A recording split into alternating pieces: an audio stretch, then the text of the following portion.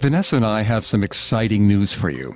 Starting now, you can listen to Cults episodes that are older than 6 months, completely ad-free, exclusively on Stitcher Premium. We're always looking for ways to improve the listener experience. We found an amazing partner in Stitcher to bring you episodes ad-free 6 months after they're released. Again, this will only affect episodes that are older than 6 months.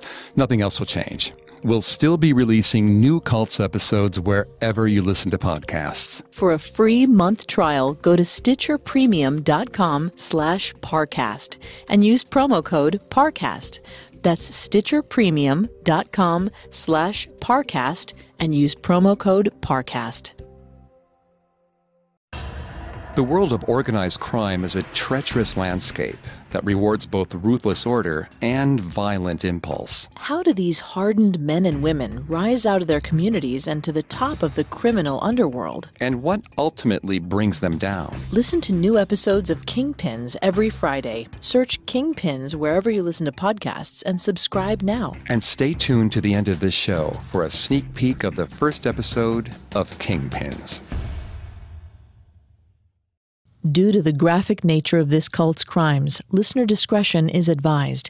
This episode includes discussions of graphic material that some people may find offensive. We advise extreme caution for listeners under 13. Midnight, San Francisco. A balmy Friday in 1964. A small group of individuals enter a sinister black Victorian house perched on California Street. The group is comprised of artists, doctors, policemen, academics. They shuffle into the living room of the old Victorian, unsure of what to expect. Immediately, they are taken aback by the interior, the walls adorned in skulls, candles, and satanic symbols. As the group settles, a tall, black-clad figure emerges and takes his place at an altar at the front of the room. He's pale-skinned and entirely bald except for a dark black goatee. The group descends into total silence. This mysterious man is the reason they're all here. He begins to speak to them about cannibalism and human sacrifices. He's engaging, almost professorial, as he regales them with grisly and shocking stories. The group hangs on his every word. As his lecture comes to an end, a woman enters the room holding a silver platter containing fried bananas and yams. At the center of the platter, the cooked thigh of a human woman. Tonight, this would be their feast.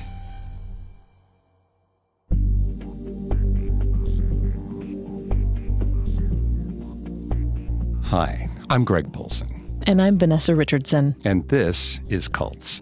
Today we're taking a deep dive into the Church of Satan, founded by Anton LaVey, arguably the most famous Satanist in history, and the man responsible for introducing Satanism to Hollywood. You can listen to previous episodes of Cults, as well as all of Parcast's other shows, wherever you listen to podcasts. A new episode comes out every Tuesday. Many people ask how they can help support the show, and if you enjoy the podcast, the best way to do that is to leave a 5-star review.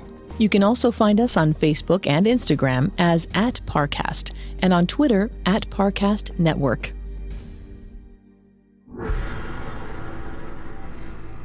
When Anton LaVey founded the Church of Satan in 1966, he wanted to make Christianity, which he saw as fostering stupidity and dull complacency, obsolete. This was an organization for non-joiners, the alienated individuals who rejected traditional religion and instead adopted Satan, the original rebel, as their patron. Anton LaVey founded the church out of his home in San Francisco, a Victorian home that was dubbed the Black House. His many followers would gather here to bear witness to his weekly satanic rituals. In 1969, he published the Satanic Bible, which has been described as the most important document to influence contemporary Satanism. At the height of his fame, LaVey was considered by many to be the real-life incarnation of Satan. In fact, he was so synonymous with the devil that when people would address mail to Satan, the post office would deliver it directly to him. LaVey hobnobbed with movie stars and boasted of affairs with Marilyn Monroe and Jane Mansfield. He was high priest of the church until his death in 1997. In 2001, Peter H. Gilmore was appointed as his successor, a position he still holds to this day. The organization's headquarters has since moved to Hell's Kitchen in New York City. Since the organization has never disclosed official membership numbers, the number of church followers is a mystery to this day. Some estimates place membership as high as 20,000, others as low as 300. This week, we're going to take a look at Anton LaVey and how he transformed from a simple circus musician into a figure many consider the most evil man in the world. Next week, we'll see how the Church of Satan grew in popularity to eventually become the largest satanic organization in modern times. But before we discuss the Church of Satan, we must examine the life of its leader. Anton LaVey was born Howard Stanton Levy on April 11, 1930, in Chicago, Illinois. His father was a liquor salesman named Michael Joseph Levy. His mother was Gertrude Augusta Coltrane. His Russian-born maternal grandparents, who immigrated to Ohio in 1893, became naturalized American citizens in 1900. Soon after he was born, LaVey's family moved to the San Francisco Bay Area, which is where he spent his childhood. According to LaVey, he had normal parents who had no interest in the dark side. LaVey said, quote, "The story of my father's life was to blend into the woodwork. My mother was the same way. They were very paranoid about the neighbors and what people thought of them. In a way, it was good. I was allowed to take my own lead. In that sense, I couldn't have chosen better parents," end quote. LaVey described his religious background at this time as very iconoclastic and extremely permissive.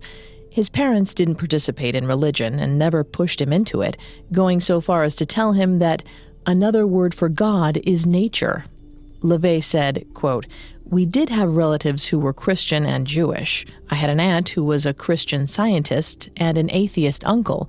You could say I grew up a second-generation non-believer or cynic," end quote.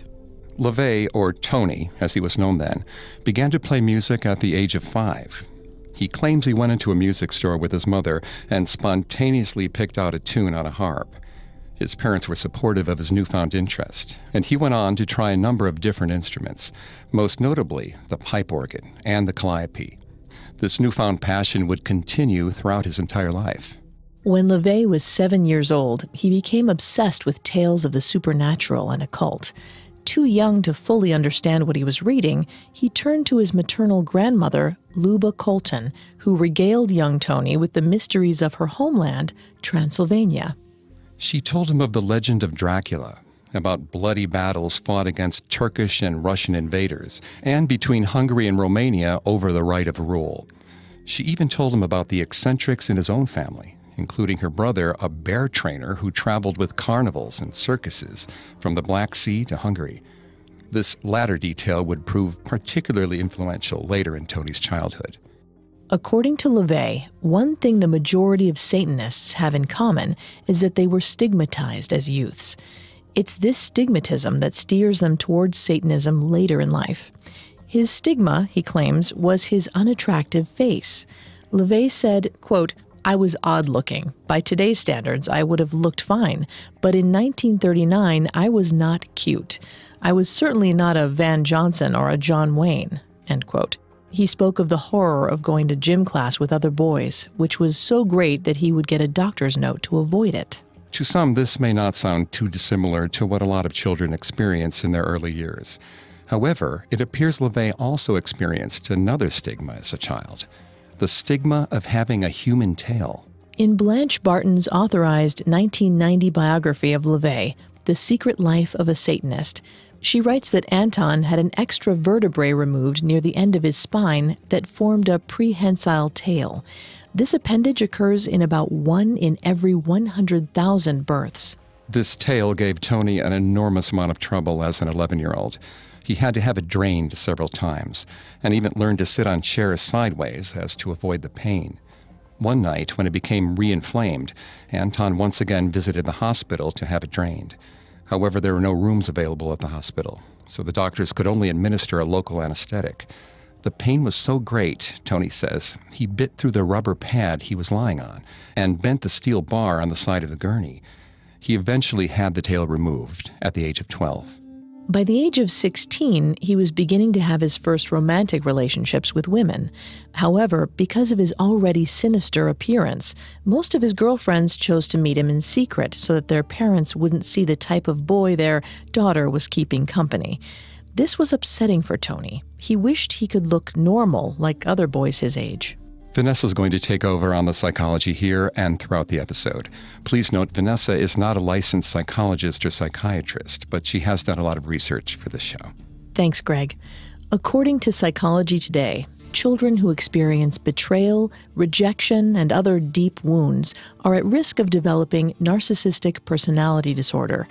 These individuals spend their adult lives trying to fend off such feelings by acquiring success, wealth, celebrity, status, and power. When we look further into LaVey's adult life, we'll see that he seems to constantly seek out celebrity and power. This need is likely rooted in these negative early childhood experiences.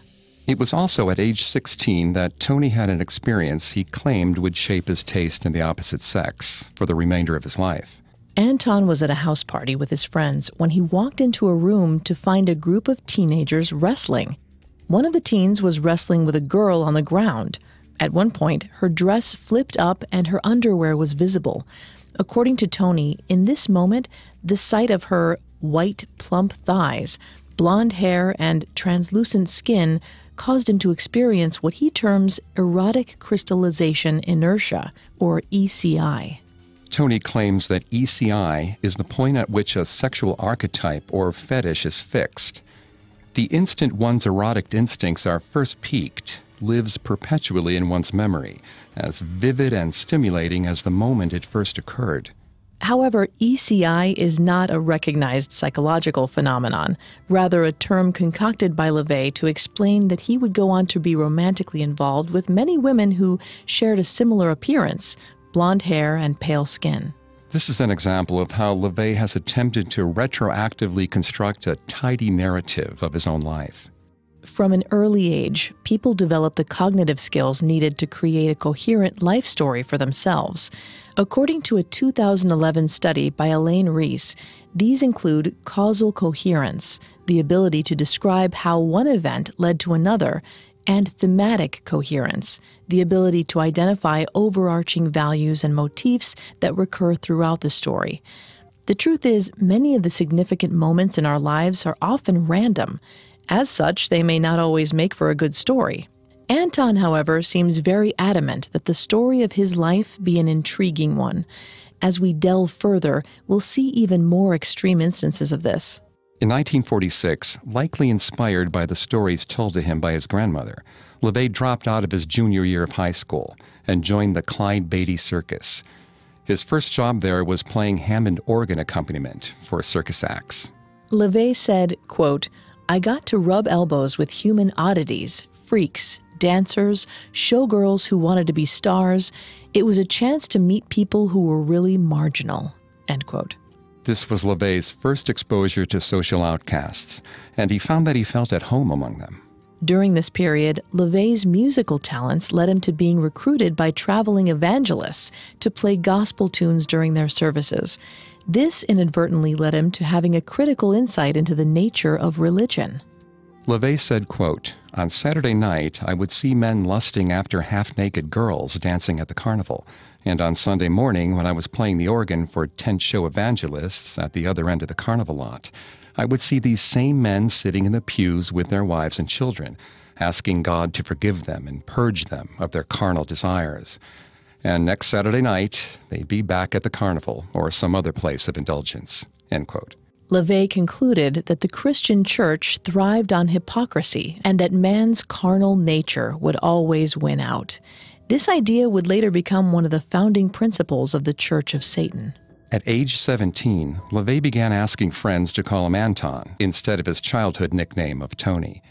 By this point, Anton was not only playing music at the circus, he was taming 8 Nubian lions and 4 Bengal tigers alone in the big cage.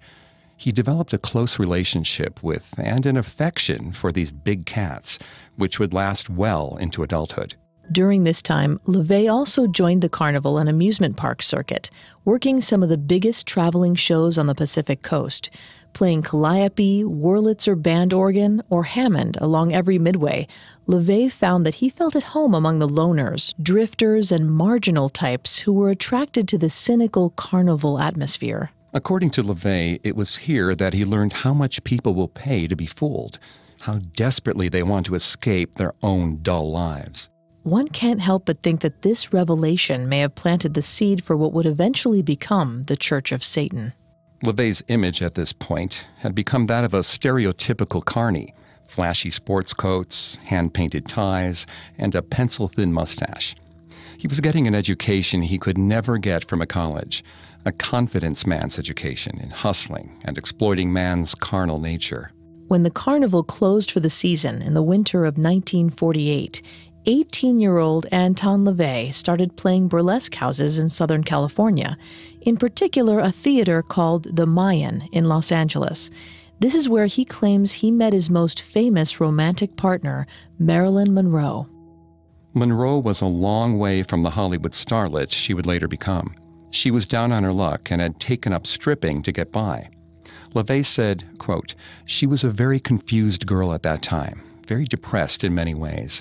It was probably the lowest point in her life until the time she died," end quote. LaVey, however, was immediately drawn to her unusually white skin tone.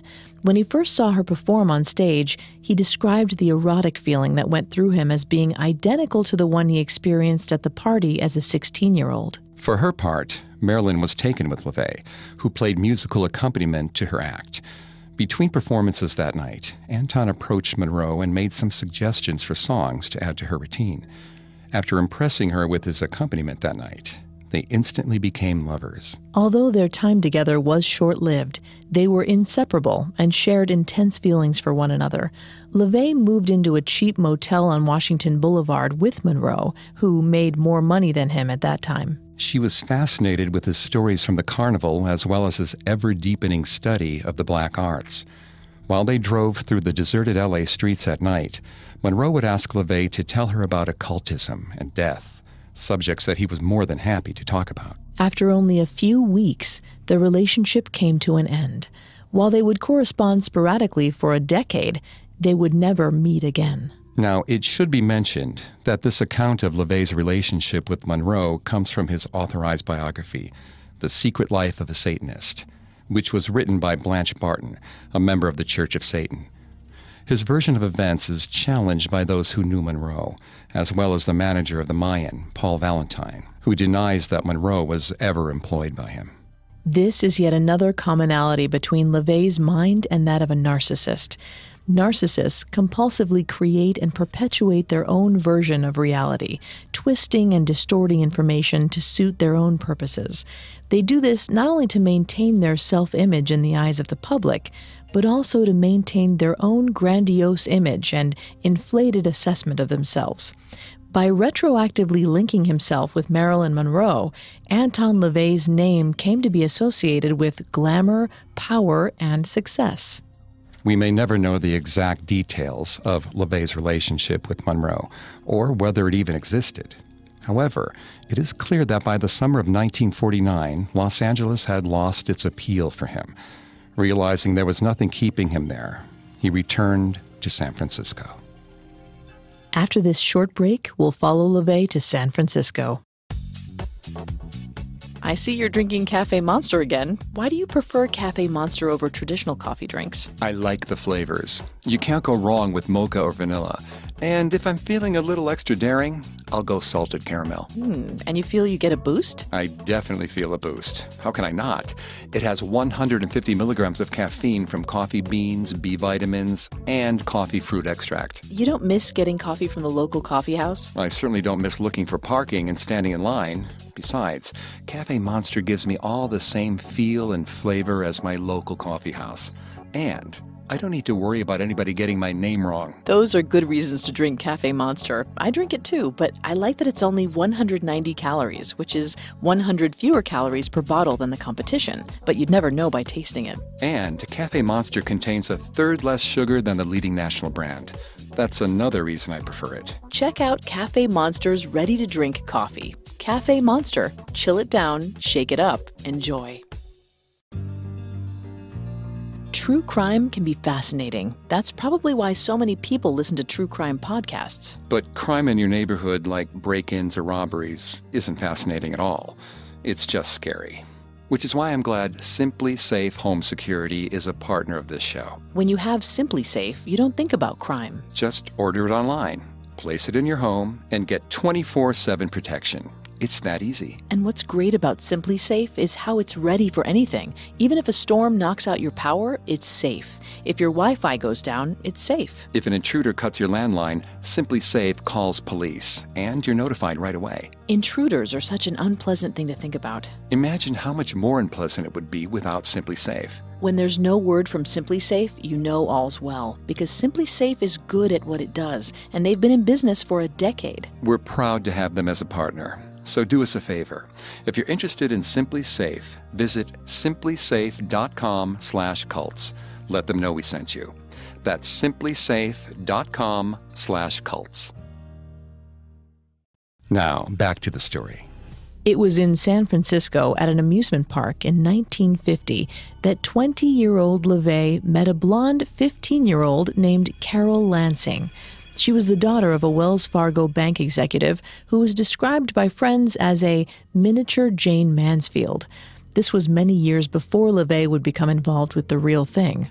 Despite the fact that Carol Lansing was underage, LaVey began a relationship with her, and they were married a year later.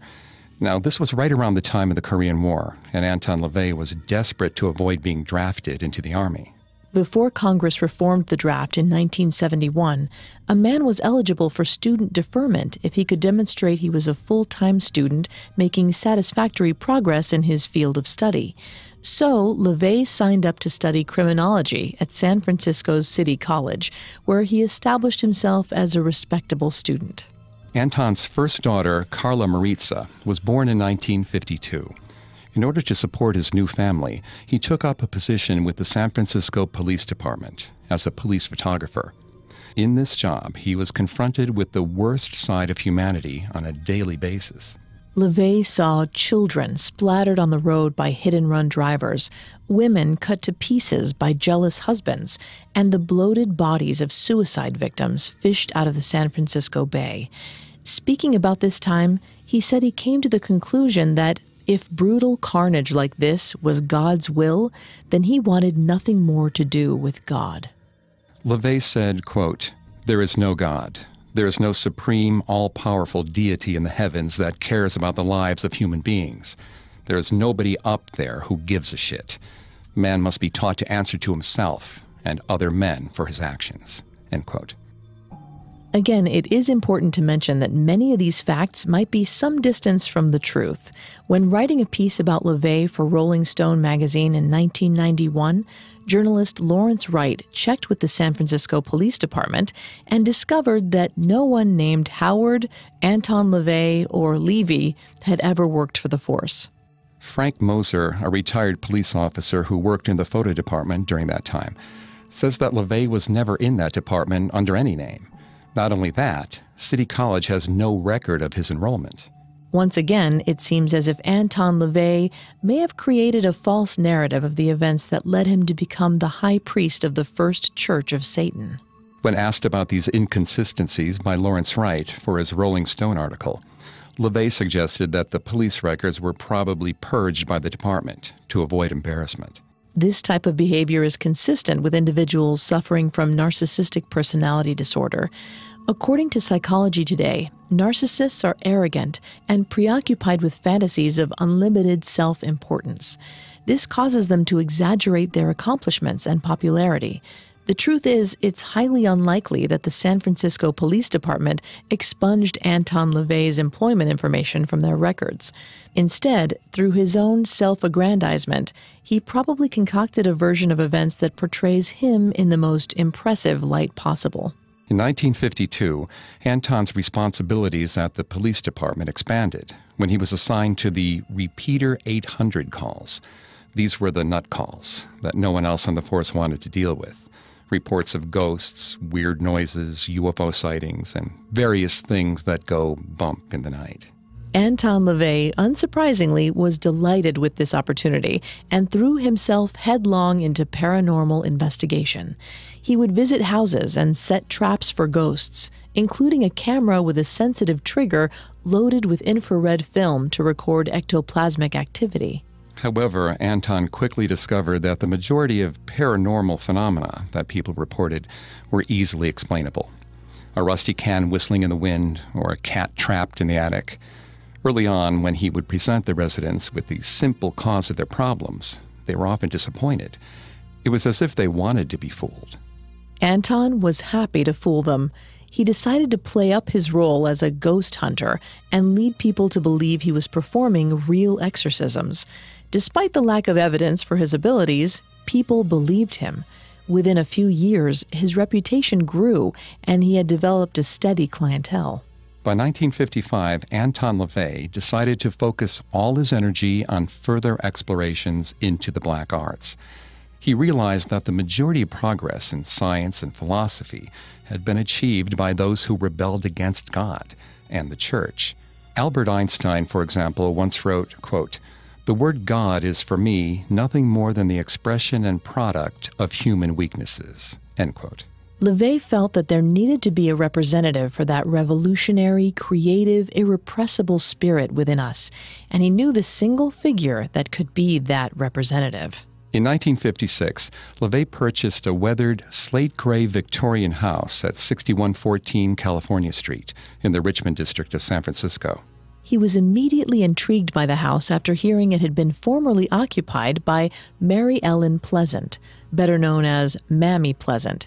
She was San Francisco's most notorious madam during the Barbary Coast days and had outfitted the house with secret panels, trapdoors, and hidden rooms. These were used to rob customers while they were being entertained. These architectural eccentricities fit perfectly with the enigmatic image that LaVey was attempting to cultivate. The first thing Anton did after moving in was to paint the house black. On Halloween in 1956, Anton and his wife Carol threw a midnight party to show off their new home in style.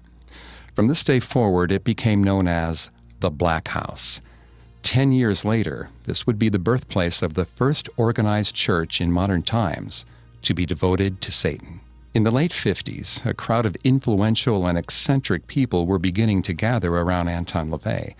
They were grateful to have a place where they could share iconoclastic interests and hobbies with like-minded individuals. They included underground experimental filmmaker Kenneth Anger, novelist Stephen Schneck, wealthy investor Donald Werby, and Danish Baroness Karen de Plessen, to name but a few. All of them were drawn to Anton's gatherings because of his growing reputation as San Francisco's black magician. This extraordinary group of people who socialized at the Black House on Friday evenings came to be known as the Magic Circle. Each member wore a trapezoid surrounded by a bat-winged demon that could be removed to reveal an inverted pentagram design underneath. Anton was beginning to assemble his followers. During the time he was developing his Magic Circle, Anton had maintained a job playing music at Maury's Point, a restaurant overlooking the Pacific Ocean. One Sunday night in 1959, a young woman came in who would go on to play a very important role in Anton's life. Her name was Diane Hegarty, a beautiful 17-year-old girl with long blonde hair and green eyes. She worked as an usherette at the nearby Seaview Theater.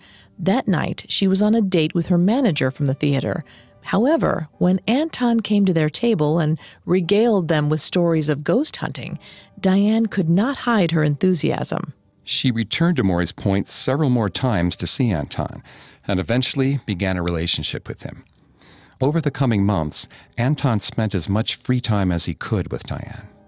Since he was still married to Carol, Anton was forced to sneak Diane out through the secret passages of the house and then smuggle her into the trunk of his car.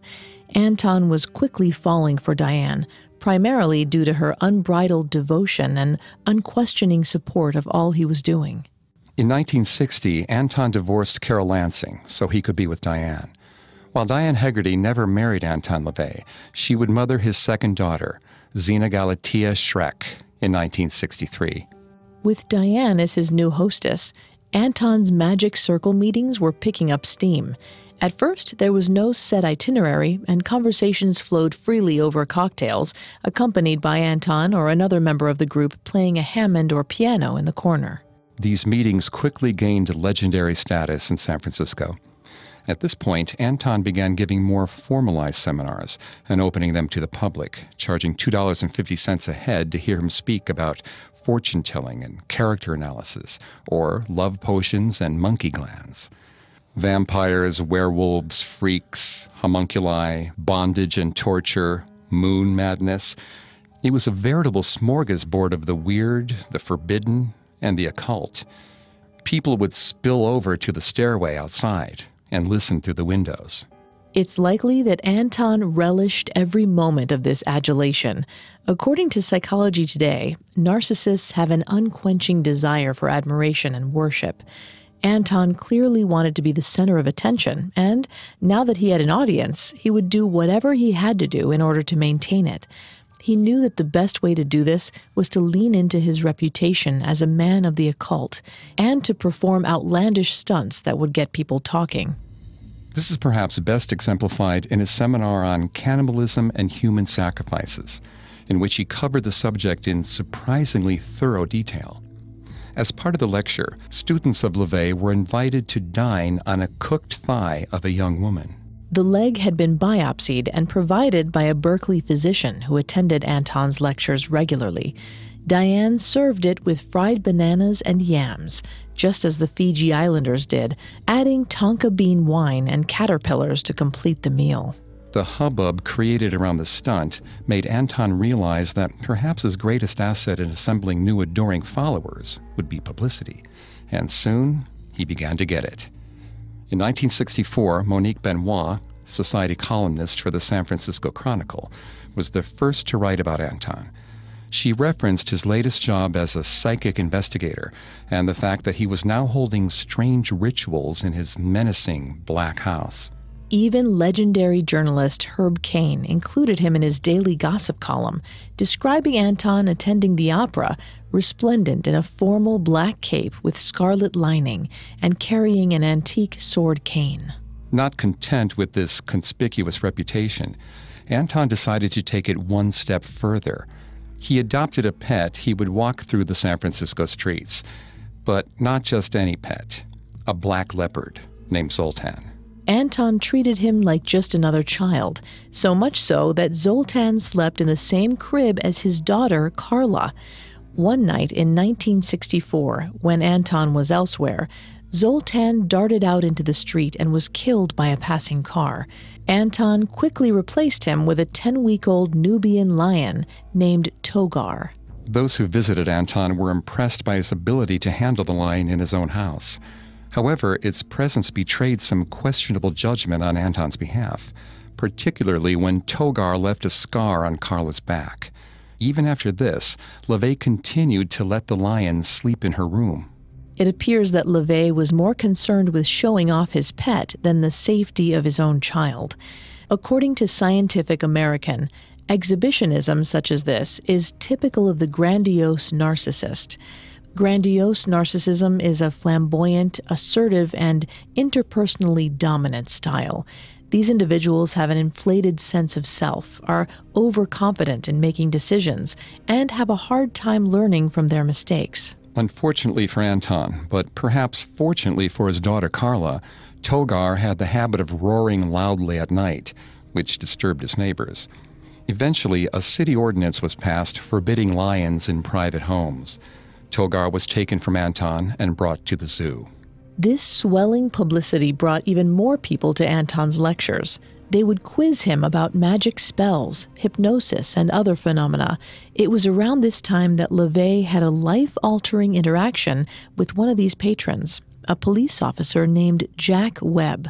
Webb and LaVey would regularly chat about magic and the occult. One night, speaking off the cuff, Webb said, quote, "Why don't you make some use of all this magic stuff and the philosophy you've spun around it? You know, you've got the material for the founding of a whole new religion. Do you realize that?" End quote. While it seems almost inevitable that Anton LaVey probably would have gone on to found the Church of Satan regardless, he credits this interaction with Jack Webb as being the catalyst to what would eventually become the first public, highly visible, and long-lasting organization which propounded a coherent satanic discourse. Anton knew his ideas could not be just a philosophy. That would be too easy for people to pass off or overlook. He would have to form a new religion. What's more, he would call his new organization a church, consecrated not in the name of God, but in the name of Satan. There has always been a satanic underground. In the mid-18th century, Sir Francis Dashwood formed the Hellfire Club.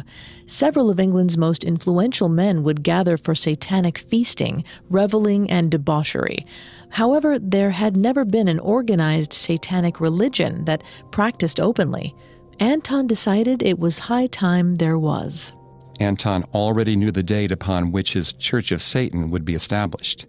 It would be during the traditional night of the most important demonic celebration of the year, the night when witches and devils roamed the earth, orgiastically glorifying the fruition for the spring equinox.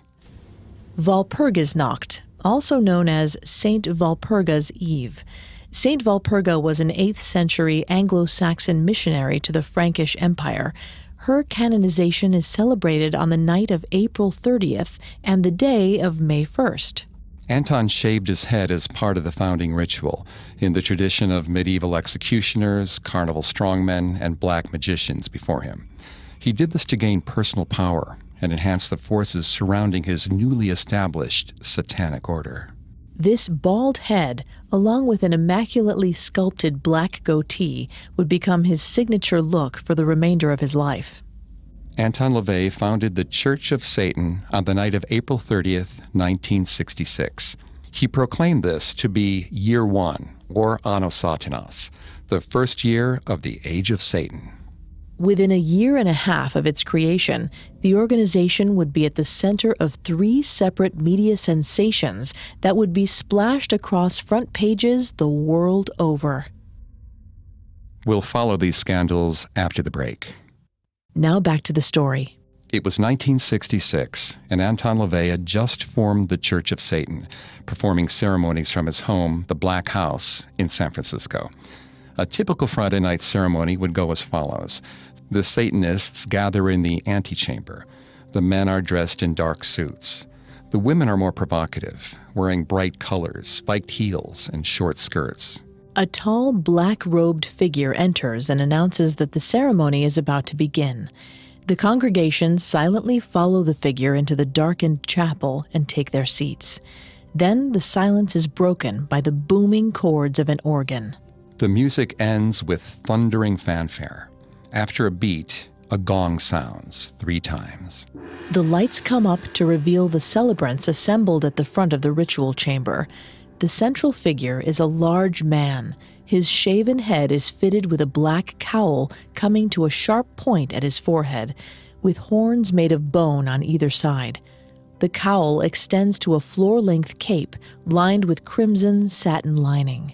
His presence is one of quiet but irresistible command. He is the high priest, Anton Zandor LaVey. An organist in a black hood begins to play the Hymn to Satan, while 2 naked female acolytes stand reverently near the altar. The high priest rings a bell 6 times, Satan's number, to clear the air. He steps toward his followers and summons them forth to speak their deepest desires before their dark lord. The congregants begin to whisper their desires and dreams to LaVey. These desires ranged from, "Help me do well in my new job," to "Make the man in the apartment across the hall fall madly in love with me." The goal is to be as selfish as possible, no false modesty or selflessness. What do you truly desire more than anything? LaVey encouraged his followers to harness their inner demons to help them gain worldly power for themselves. After each desire is repeated aloud by the high priest, shouts of "Hail Satan" are echoed by the congregants.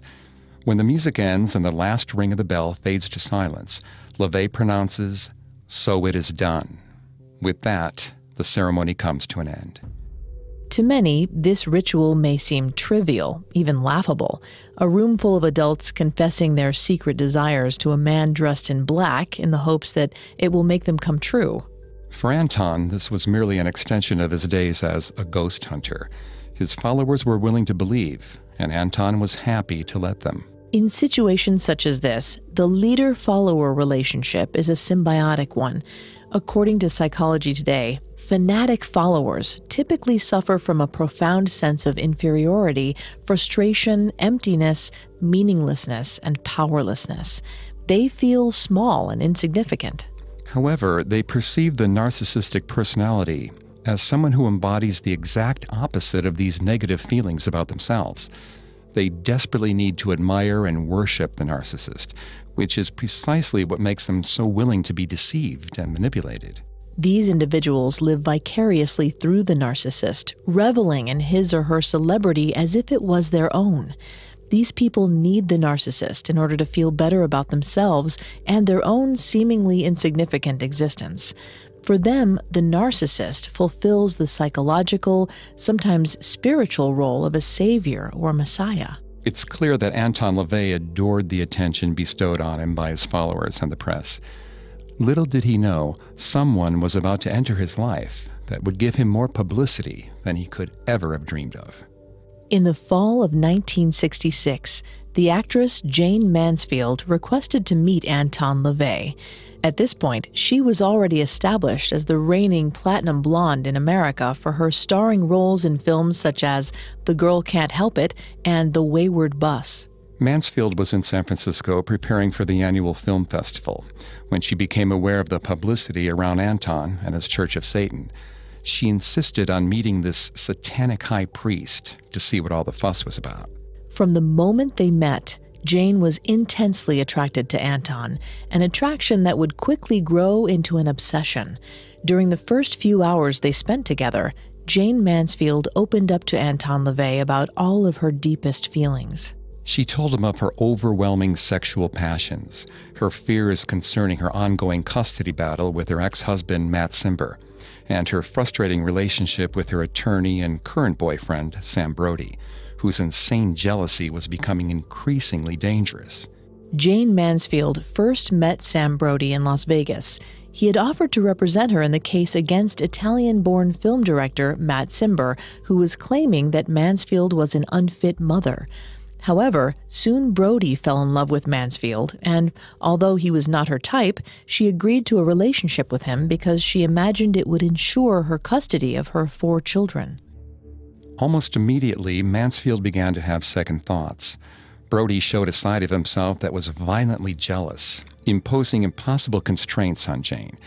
She was in the process of trying to ease out of the situation, but Brody was only becoming more protective, using her pending custody suit to maneuver her deeper into a relationship. Anton questioned Jane's judgment when it came to romantic partners, but remained sympathetic, offering to do what he could to alleviate her troubles. Mansfield had no previous interest in the occult, but she had a sincere thirst for knowledge and was intrigued by the philosophy Anton espoused.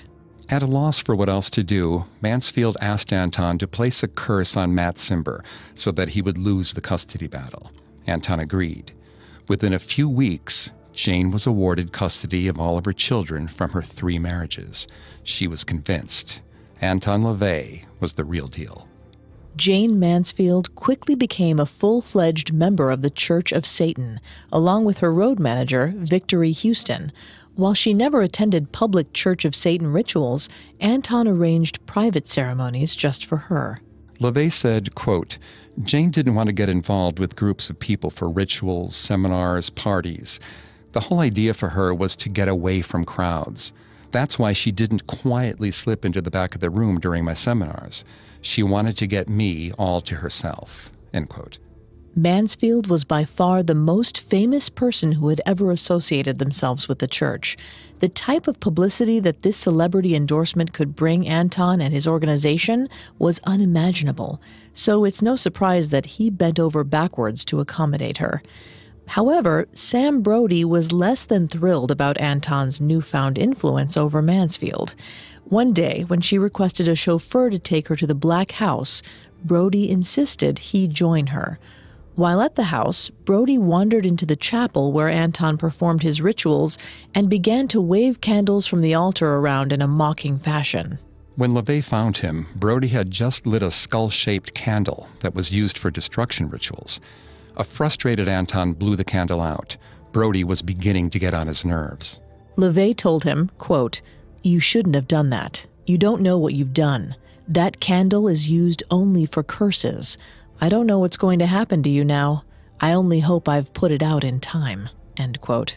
Brody's controlling behavior began to get out of hand, with him even going so far as to forbid Mansfield from wearing certain items of clothing. She would call LaVey at night, crying uncontrollably, complaining about the ways Brody was ruining her life.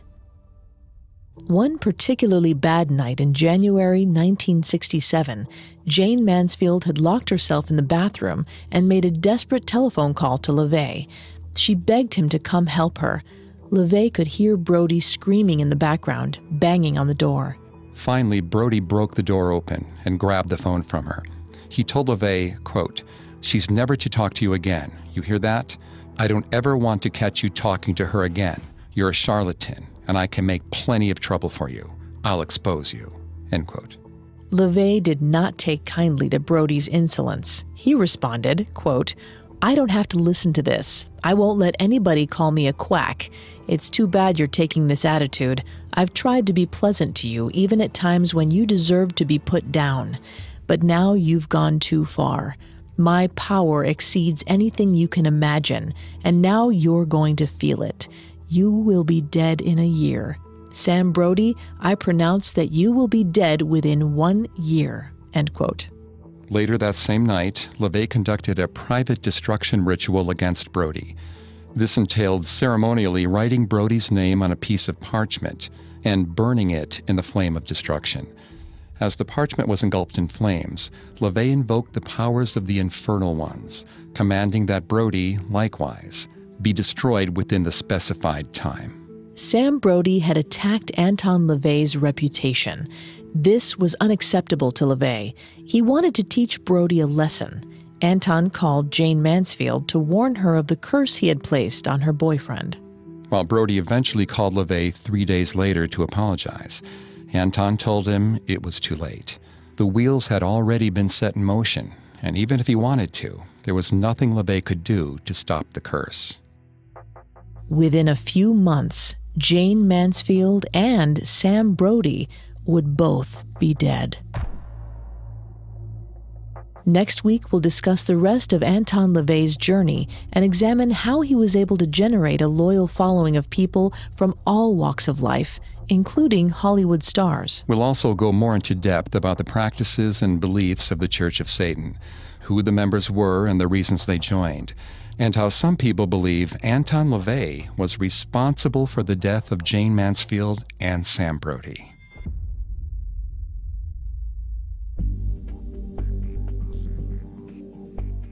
Thanks again for tuning into Cults. We'll be back with another episode next Tuesday. Some of you have asked how you can help the show. If you enjoy Cults, the best way to help is to leave a 5-star review wherever you're listening. You can find Cults and all of Parcast podcasts on Apple Podcasts, Stitcher, Google Play, CastBox, TuneIn, or on your favorite podcast directory. You can also find us on Facebook and Instagram as @Parcast and Twitter @Parcast Network. We'll see you next time.